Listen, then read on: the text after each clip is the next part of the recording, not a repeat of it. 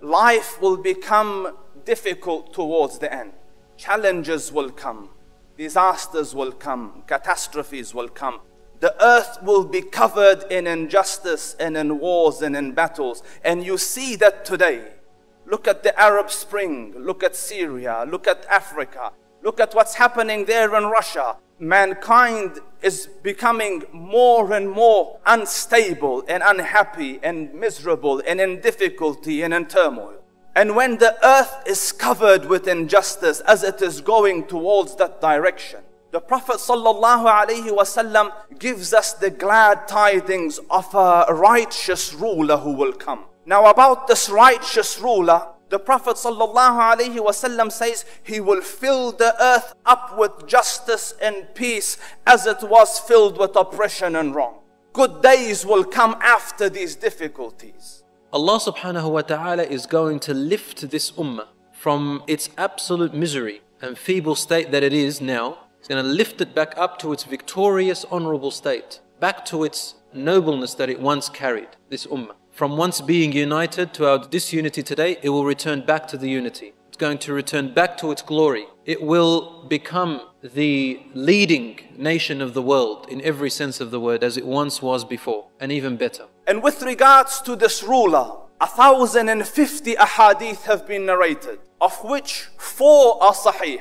The Prophet ﷺ, at his time, one day he came at Dhuhr to the masjid and started to speak about the signs of the end. That this is what will happen and this is what will... And he ﷺ spoke from Dhuhr until Asr.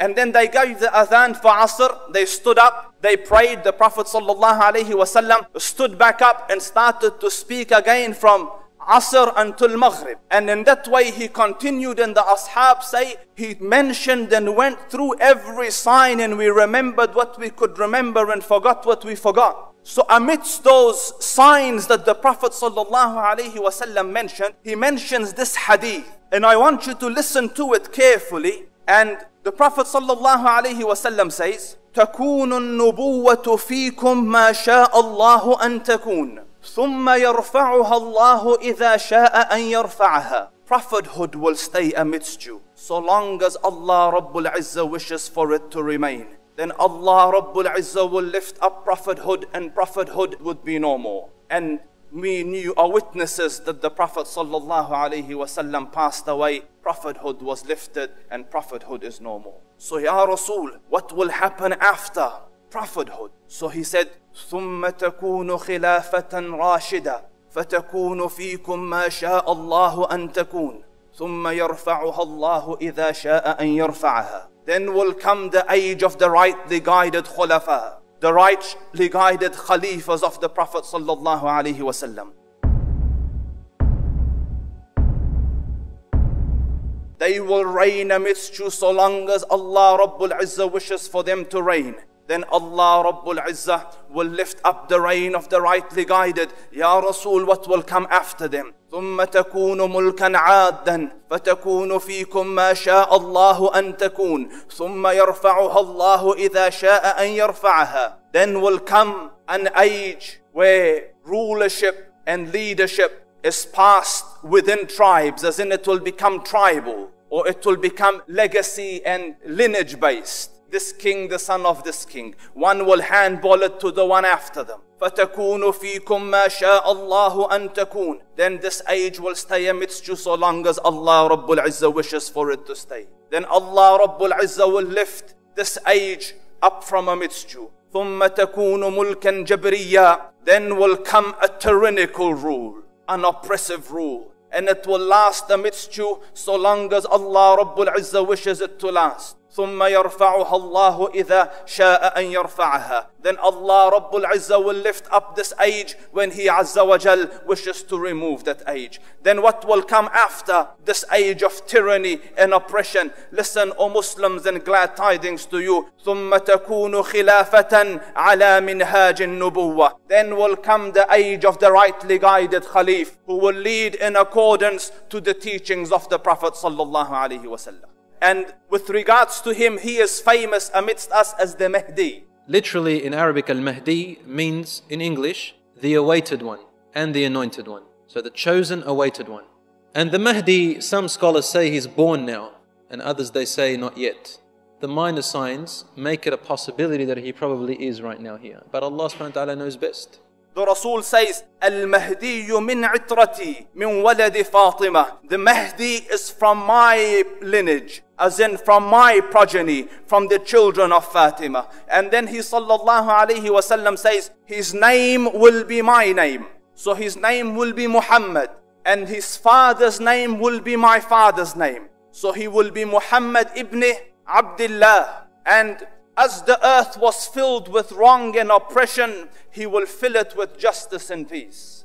So the age of the Mahdi is an age of intense struggle. And the hadith says he will stay with you for 7 years and maybe 8. And if it really extends, 9 years. And this righteous ruler, Ali radiyallahu anhu says, Al-Mahdi minna ahl al-bayt. The Mahdi is from us, from the family of the Prophet. يُصْلِحُهُ اللَّهُ فِي لَيْلَةٍ. Allah Rabbul Izzah will prepare him for the office of leadership in one night. So the Mahdi doesn't know he is the Mahdi. And the Mahdi doesn't have the competencies of the Mahdi. Until one night. In one night Allah will transform him. The ahadith mention that a king will die in the Jazeera, in the Arab Peninsula. And the sons or 3 sons of a king will fight and quarrel over leadership. And to avoid this quarrel, this man, Muhammad ibn Abdullah, will leave Medina in secret and go to Mecca. Because he doesn't want to be involved in the conflict, nor does he want people to turn towards him. So when he goes to Mecca, his aim is to avoid getting tangled up in this leadership struggle. Yet people follow him from Medina into Mecca. And they find him and they take him out. And they bring him to the Kaaba. And there, between the Rukn, as in Hajar al-Aswad, and Maqam Ibrahim, they will make bay'ah to him when he doesn't want it. And as soon as they have pledged allegiance, 2 things will happen. Number 1, an army will march out from Syria to attack this progeny of the Rasul. And the Prophet sallallahu alaihi wasallam, listen carefully, is in the house of Aisha radiyallahu anha, and he is asleep. And in his sleep he starts to move. He looks uncomfortable. He's displaying what he's never displayed before. Discomfort and sleep to the extent that he's moving. Then he got up. So she said, Ya Rasulullah, I have seen you do what you normally do not do. So the Prophet sallallahu alaihi wasallam said, strange is the situation. An army will come from Syria, intending the house of Allah, from my ummah, seeking a man from my progeny to attack him. So the first people in Mahdi will fight are Arabs who are under the banner of Islam, but they've erred, gone wrong. They will hear about the Mahdi and they will not agree with him. They'll say he is not the real one. And they will come from an eastern direction of Mecca. They'll come in with an army to fight Al-Mahdi. An army will come campaigning towards the Kaaba until it reaches the Bayda. And Bayda is an expanse of land between Mecca and Medina, a flat desert land. When it reaches there, the Prophet sallallahu alaihi wasallam says, يَخْصَفُ بِأَوَّلِهِمْ وَآخَرِهِمْ. The earth will suck them in their first and their last. And in another qawl, 1 person or a couple of people will be left just to tell the tale. So this is one of the signs that this one is the one the Prophet sallallahu alaihi wasallam intended. First, that his name will be my name, and the name of his father will be my father's name. Second, an army will come to attack him, and he will be unarmed, and the army will be destroyed by Allah alone. So when this happens, realize that this is the one. And the people that realize it initially, or the first batch that go towards him, is from our lands, from Khurasan. The black flags will rise from the areas of Afghanistan, and the flags will come towards him, and they will traverse through the land until they come in help of the Mahdi. And his time is a difficult era. The Rasul says it in an eloquence befitting the majesty of the Rasul. Listen carefully, Muslims.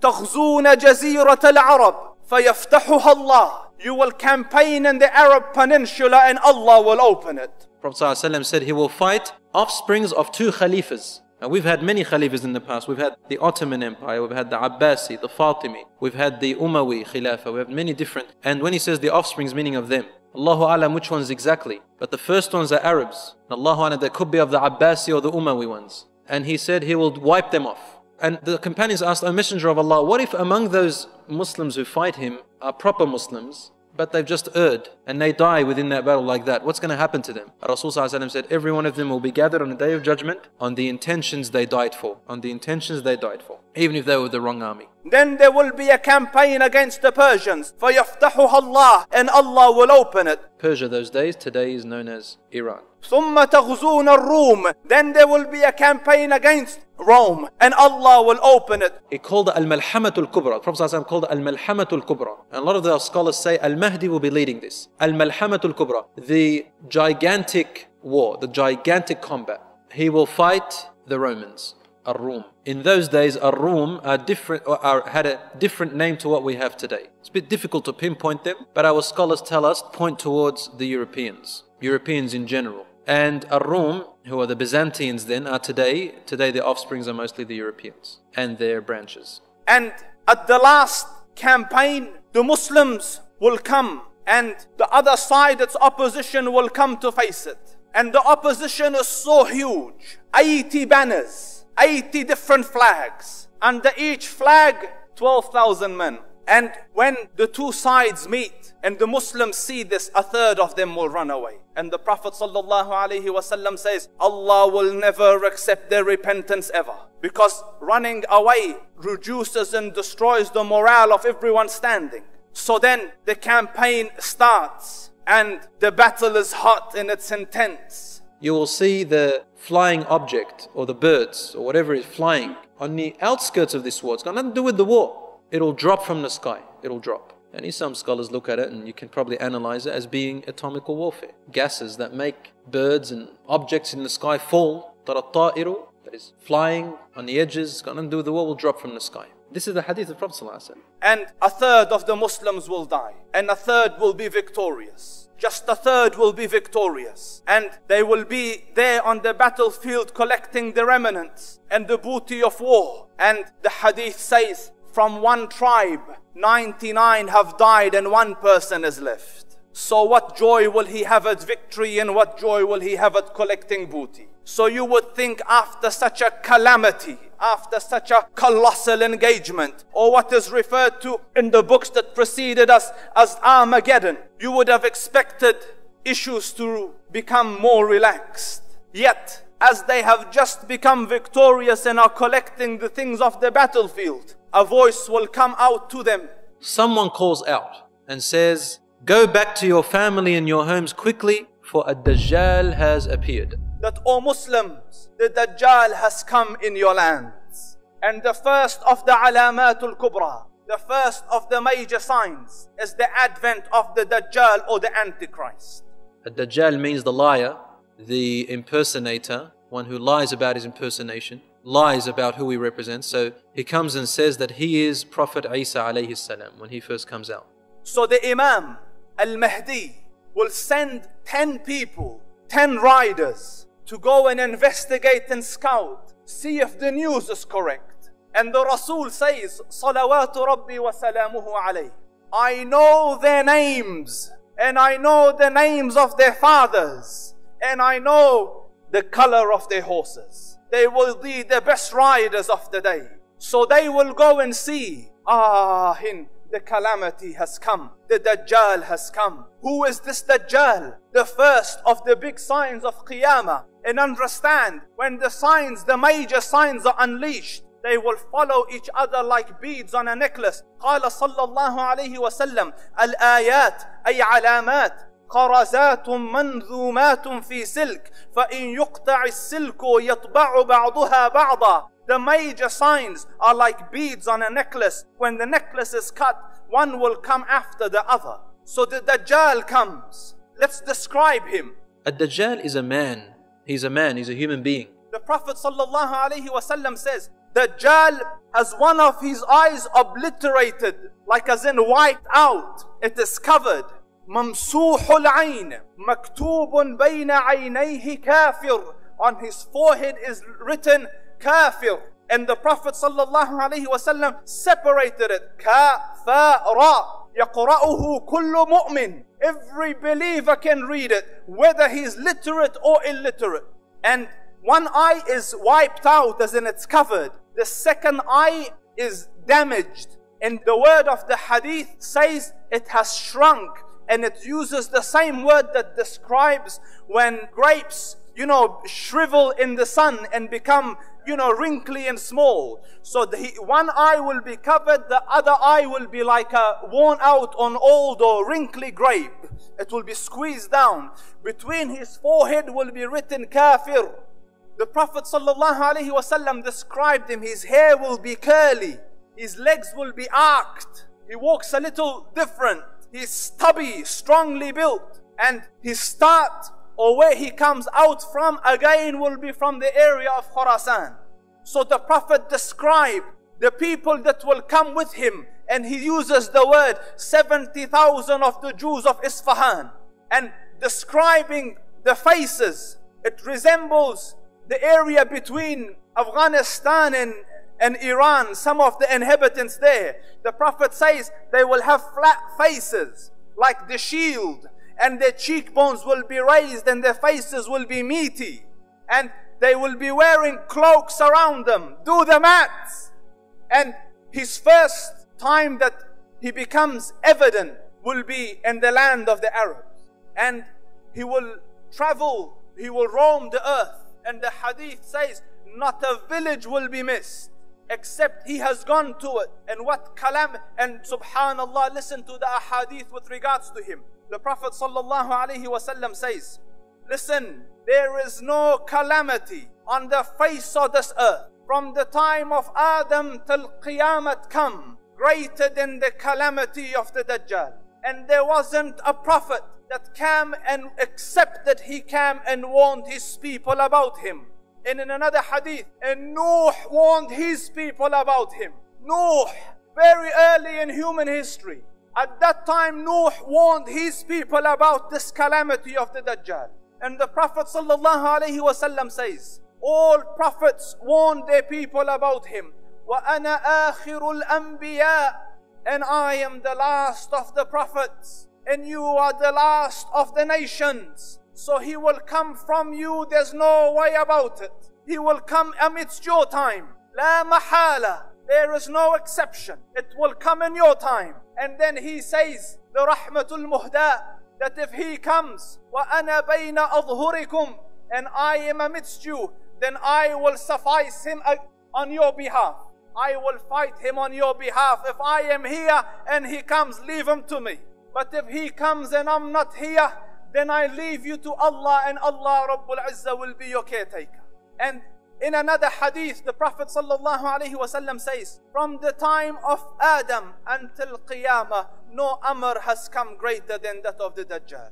Christians and Jews will be among the first to follow him. The Jews will be the first to follow him because they are waiting for their Messiah to come. They don't believe that Isa ﷺ was it. And they don't want to accept Muhammad ﷺ. So they'll be the first to follow Ad-Dajjal. They say he is the real Isa. As for the Christians, they believe in the coming of Isa ﷺ. Because they've mixed up their scriptures, they will think that this is the man. And because he will say, I am Isa, they will ask for him, they will ask for miracles, and he will do these miracles. Some of them won't be convinced. See, afterwards he'll say that I am God. Ana ilahukum. Non-Muslim people and the weak Muslims will follow him. The Dajjal will shake Iman to its core. And subhanallah, before he comes, 3 years will happen like this. And the first year, Allah Rabbul Izzah will order the sky to hold back a third of its rain. So a third of the water of the rain will be held back. And the second year, 2/3 will be held back. And the third year, there will be no rain. So a drought and famine has already gripped mankind. And then this man comes, the Dajjal. With him, a river of fire and a river of water. And he enters into a village amidst the people. And he says, do you believe in me? I am your Lord. And when they believe, he tells the sky rain, and rain comes. Tells the earth, produce your produce, and it will produce its produce. He will go to a dead person, tell a person, a Bedouin, if I bring your parents back to life, would you believe that I am your Lord? He will say yes. He says, rise. And 2 shayateen will come in the image of his parents and will say, son, listen to him, he's your Lord. Do you see Iman is shaken to its core? How do you not believe your eyes? He will tell the earth, spit out your treasures. The hadith says, like bees, gold and silver and diamonds will come out of the ground and follow him. It's difficult times. At this instance, only Iman will see you through. Listen carefully, Muslims. All the faculties and information gathering tools that you have will be deceived. The only thing that you will have left is your hearts. And it is important, and I insist regularly, work on the hearts. So in the time of the Dajjal, Iman will be shaken to its core.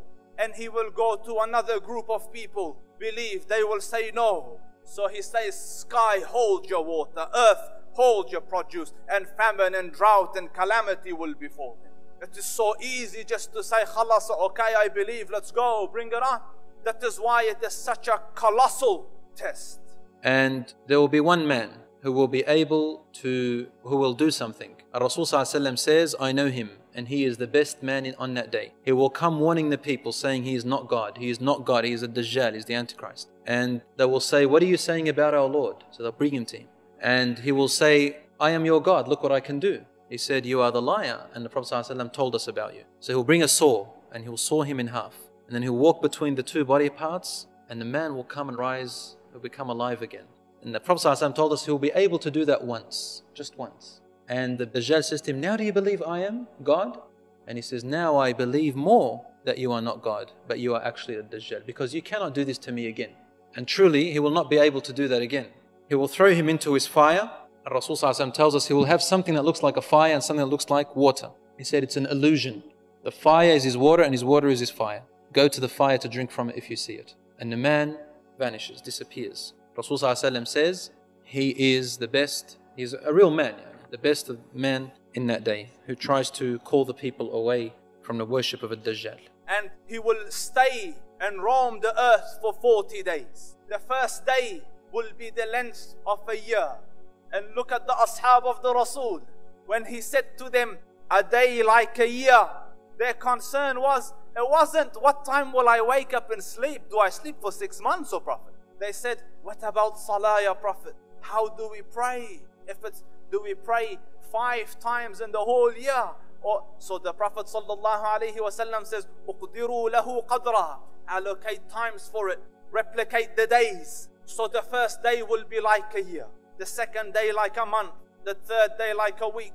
Fourth and onwards will be like ordinary days. He will traverse every city and every village except for 2 places. Makkah and Medina. Allah Rabbul Izzah has protected those with angels. He will come towards Medina behind Uhud. And he will climb the hilltop with his people. And he will say, do you see that white palace? That white palace of Ahmad. And subhanallah, you look at the pictures of the masjid of the Prophet ﷺ, from that far and that distance, it looks like a white palace. That is the palace of Ahmad. And he gets down to come towards it, and the angel shoos him away. And he turns his face towards Bilad al-Sham. And understand, this is the time of the Mahdi. The Imam is here, and the Dajjal has come. And I want to mention a story, and I'll stick to the English for time reasons. This is the story of Tamim ad-Dari, and I will give a general of whom instead of going into it in details. Tamim ad-Dari was a Sahabi of the Prophet ﷺ. He was a Christian who became a Muslim, and he had an amazing experience. Tamim ad-Dari came to the Rasul and narrated a story. Ya Rasulullah, I was in a ship and the ocean started to become rough, and there's 30 other people with me. And the waves, bashed us from pillar to post for a whole month. It's tossing us between waves. And after a month, the waves subsided and we reached near an island.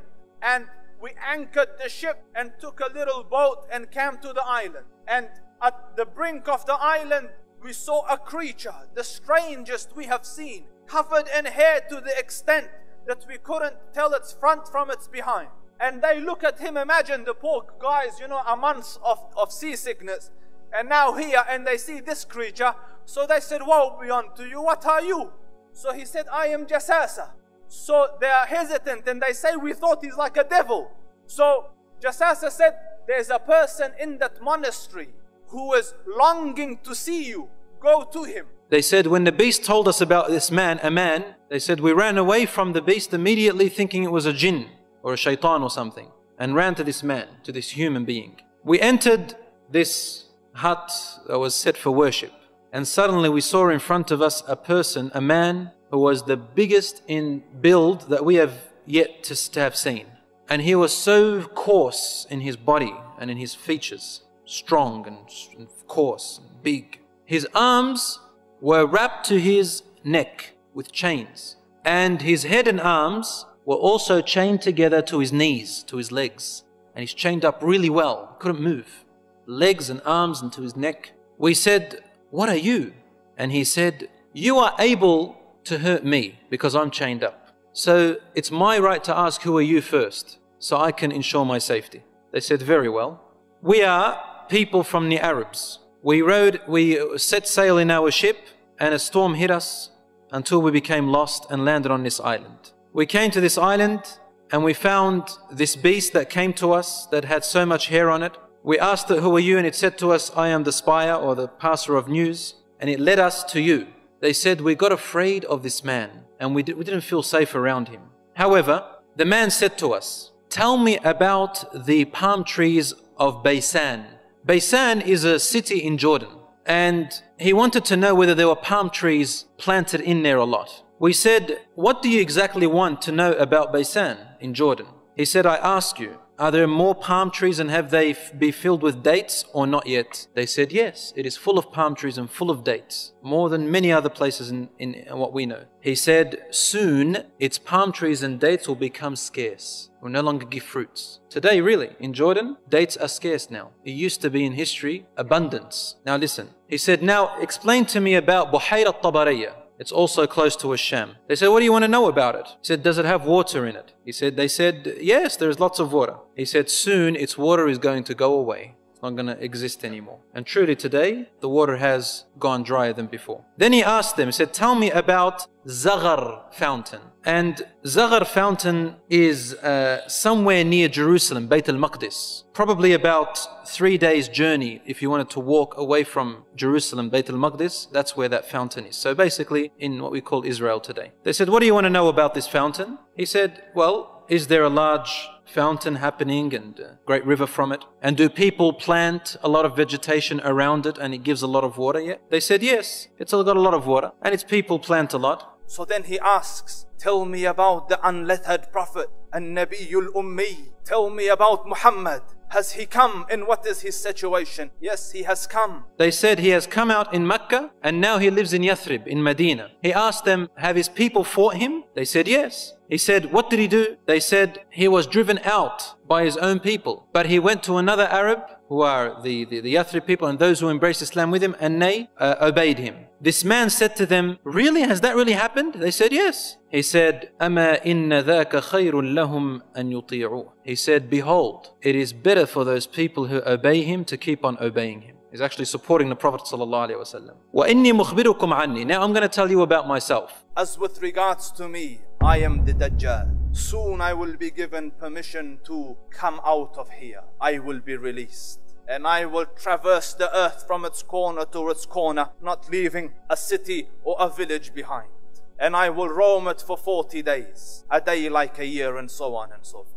And I will go to every city except for Mecca and Tayyibah. So the Rasul at this time narrating the story hit his minbar like this. He goes, Tayyibah, Tayyibah, this is Tayyibah, Medina is Tayyibah. فَهُمَا مُحَرَّمَتَانِ عَلَيَّ كِلْتَاهُمَا. He said, they are both forbidden for me to enter. Now when we say he enters, it means he conquers, takes over, he owns it. كُلَّمَا أَرَدْتُ أَنْ أَدْخُلَ وَاحِدٍ. He goes, every time I wanted to come into one of them, an angel will stand guard holding a sword, and he will prevent me from entering Mecca and Medina. He said, and now between every two mountains that you can find a pathway entering into Mecca and Medina, there are groups of angels standing guarding it right now to the last hour. There are always angels from if you're going to enter Mecca or Medina through any pathway through mountains, two mountains, there will always be angels within there guarding it, but we cannot see them. Rasul ﷺ advised us to go there if we can. And if we see him, go in the other direction. We can't fight him. And in another hadith, it describes how he will be released. Subhanallah, Ibn Umar annoyed a person who they used to consider at the time of the Ashab as he might be the Dajjal. So he says, he came and told the story to Hafsa. Hafsa is his sister and the wife of the Rasul. He says, I got him so angry that I saw him fuming like his body is about to explode. Like, you know, when you go red and you feel like you're expanding. So Hafsa said, woe be unto you, Ya Ibn Umar. Don't you know that the Prophet said he will be released due to a moment of anger? As in the Dajjal will become angry somehow and he will rip the chains off. Wallahu a'lam. And then he will be released. So then he will roam the world until he comes and the Muslims are under the leadership of Imam al-Mahdi. And understand they don't have the capacity to overcome this challenge. So Muslims are constantly on the back foot until they are locked up and surrounded. In one narration says Bayt al-Maqdis, in one qawl at the base of Jabal al-Tur. And the Rajih is Bayt al-Maqdis. They are there and they are surrounded and the Dajjal and his armies outside. And the siege lasts. And as the Muslims are in the siege with the Dajjal and the fear is immense, man will tie their wives and their mothers and sisters out of fear that they will run to the Dajjal and fall victim to it. Even in Medina al-Munawwara, when he is camped outside Medina, 3 earthquakes will hit the city. Everyone will think, oh my God, and run out of the city. So the Prophet said, Allah will purify the city of its hypocrites. And only the true believers will remain. So now the Dajjal after that comes to Bayt al-Maqdis. And the Imam is there. And the Muslims are there. And they're trying to put up a resistance. And at this juncture, at this point, when they are inside this encampment, Allah Rabbul Izzah sends them their solution. And the solution of the Dajjal is Masih, Isa alayhi salam. So listen to, and I will rush through this. The Prophet sallallahu alayhi wasallam says, Isa the son of Mary will descend. How will he descend, Ya Rasul? His hand will be on the wings of 2 angels. He will be covered in 2 garbs, both tinged slightly yellow. بيج مهرودتين واضع كفيه على أجنحة ملكين. Where يا رسول؟ عند منارة بيضاء شرقية دمشق. Next to the white minaret at the eastern side of Damascus. And subhanallah, at the eastern door of Damascus there is a white minaret. And there is the other one of the Umayyad mosque. Both white minarets, they didn't exist at the time of the Rasul, but now it is there. So Isa will come down in that place. Then he will make his way towards Bayt al-Maqdis or Jabal al-Tur. And the ahadith say the Muslims at this stage are thinking what to do. So eventually they come to this consensus. Listen, we can't sit here forever. Let's get out and meet them face to face. So they make this decision at night that tomorrow we will open the doors and go and take this on head on. And Fajr comes, Salat of Fajr. And the adhan is given and the lines stand up and Iqama is given. And then Subhan al-Khaliq, the day or the area goes dark. The area, and the hadith says, so that a man cannot see his hand. It will go dark. And then when light comes back, they see in Isa is amidst them. And the Prophet ﷺ says, he will lower his head and you will see like moisture on it, as though his hair is wet, but it isn't wet. And when he lifts it, beads roll down his head like liquid, like pearls, and they scatter. And he comes to the Salat of Fajr. And the Prophet says, what will be your situation when Isa the son of Mary comes amidst you? وَإِمَامُكُمْ مِنْكُمْ. And your Imam is amidst you. The Imam is there, Isa alayhi salam. What will be your situation? So listen, the Iqama is given and he notices that Isa alayhi salam comes. So he says, Ta'ala, salli bina, come, lead us in salah. So in one qawl, the Prophet sallallahu alayhi wasallam says, Isa alayhi salam will put his hand between the shoulders of the Mahdi and say, Ba'dukum umara'u ba'd. Takramatullahi lihadhihi al-ummah. This is the honor that Allah Rabbul Izzah has given this nation. You will lead each other.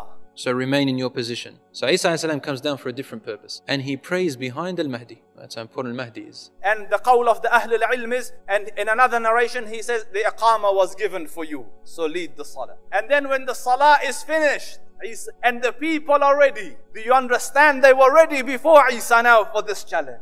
That is why when you reach a level, Allah Rabbul Izzah will give you its solution. So He says, open the doors. So the doors open, and from afar the Dajjal sees Isa alayhi salam. The false Messiah sees the real Messiah, and the hadith says he starts to melt like salt and water, dissolve like salt and water, and he runs, and Isa alayhi salam chases him, and calling he says, it is written that I owe you one strike, I owe you one hit, and that will come. So he catches him in the Bab al-Lud in Palestine, and in that place, in one narration with a lance and another one with a sword, Isa alayhi salam will strike and show the blood of the Dajjal in his sword, and the hadith says, had he were not to strike, the man would have melted to death. He says to the people, can a God die? Here he is, I've killed him. Because if he melted and vanished, they'll think, oh, God went away. So he kills him to tell them that this is not God. And the Dajjal and the battle with the Dajjal will be finished.